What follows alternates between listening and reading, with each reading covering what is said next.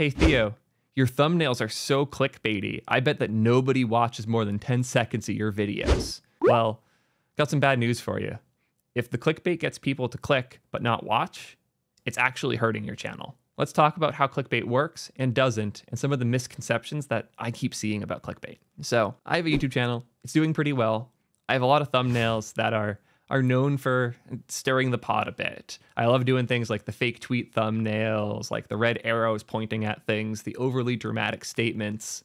The goal of these thumbnails isn't to get people who are disinterested to click. And I think that's what people are thinking of when they say the word clickbait. They have this deep expectation that a video using a clickbait thumbnail or title is causing people who are disinterested to click, realize the video is about something else, and then click off. There are many metrics that matter for a YouTube channel, but the two that matter most are the average view duration and the click-through. The click-through obviously matters, and that's why we're talking about clickbait at all. People have to click your video to watch it. But the part that matters more is the view duration. How far did they watch into the video? Did the clickbait get the right people to click the video? Because if I have a video that's super clickbaity to get all Fortnite players to click, but the video is actually about Halo, and Fortnite players don't like Halo, then all of a sudden, all of those viewers drop and YouTube stops recommending the video.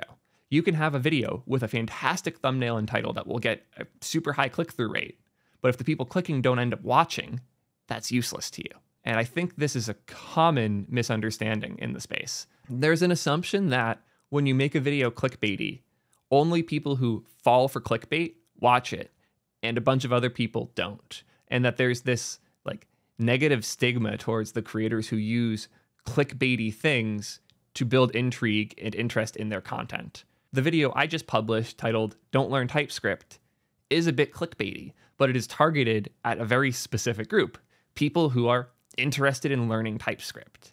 If I made a video titled "Some Tips to Learn TypeScript Better When You Get Started" or "The Best Way to Get Started with TypeScript," it would not do anywhere near as well as a video titled "Don't Learn TypeScript."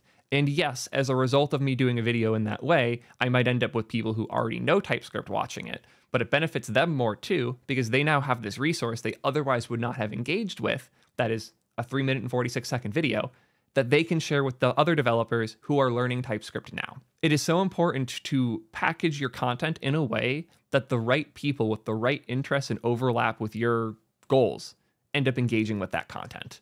And the goal of clickbait, especially the clickbait that I engage with in my channel, is to convince the right people to click on the video and enjoy it. If I have a video with a really high click-through and a really low watch duration, I screwed up. And I keep an eye out for that. There have been a few videos where I definitely spiced up the thumbnail in a way that didn't help the video. But generally speaking, my videos do over 50% view duration, especially the most clickbaity ones. And that's actually kind of funny to me, because I felt like as I spiced up the thumbnails, the quality of the viewer would go down. And that hasn't actually been the case. If you can build an emotional engagement from a viewer before they start, it's not too hard, as long as the thing they're emotionally engaged with is the topic of the video, to get them to hold viewership and watch through. There's a great video about this by Veritasium. I'll put it up here. This video is fascinating because Veritasium doesn't like clickbait. He felt really bad doing it. And it was after a handful of calls with Mr. Beast and other creators in the space that he flipped his framing of this, where it was no longer clickbait in the sense that I'm tricking people into watching a video. Rather, I am building emotional interest and excitement from the people who should be watching the video. He gave the example of a video about a math algorithm where he could have titled the video "The Name of the Algorithm," but the video is about the algorithm and how it works. So anybody who knows the name of it already knows it and how it works. So if you put the title of the algorithm in the video, you're now rejecting the group you're interested in, which is people who don't know it, and you're not going to interest the people who know about it because the content itself is stuff they already know. If the video accurately described the contents in the thumbnail and title, it would not have been interesting to the people the content was valuable for, because the people who understand the content ahead of time aren't going to watch the video because they don't need that content. If you clickbait the thumbnail up, it's like, "This algorithm tricked many mathematicians." Suddenly people who might not know about it are going to click, learn it, and benefit as a result. I love this game. And it's weird because when I first thought about clickbait, I hated it. I was a well-known dissenter of BuzzFeed. I actually wrote a Chrome extension in a hackathon called BuzzOff that would automatically hide all BuzzFeed posts in your Facebook because I hated the clickbait bullshit so much. But now that I'm on the other side, both advising lots of YouTube channels and running my own, I've actually found a weird fun in trying to find the right combination of elements, both in the video and the value that it brings, as well as the thumbnail and title and how they engage a viewer to click. The harsh reality is I'm not competing with the endless pile of dev videos that people have made over the last decade. I'm competing with Mr. Beast. When you scroll through your YouTube feed, there's a bunch of things you could click, hundreds of them. And I have to get your attention long enough to think about me and my video, and then also get you to click it. And that's a massive challenge. And I don't think the people who complain about this stuff have even started to understand it. And I know that because I was one of those people too. Clickbait is important. It is the packaging for what we're building.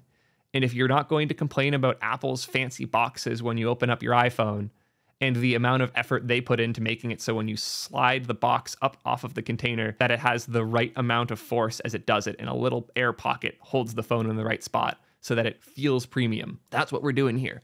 It's all packaging. And if you don't like the packaging, then you need to stop clicking on it because this is the packaging that works in the algorithm. All this stuff does is make sure the right people see the video, the right people click the video, and the right people watch the video. And if you're not the right person, let me know. But it seems like the right people are watching my videos, and that's why we're seeing the success that we're seeing. Clickbait isn't successful if the content isn't good, and y'all are complaining about the wrong things.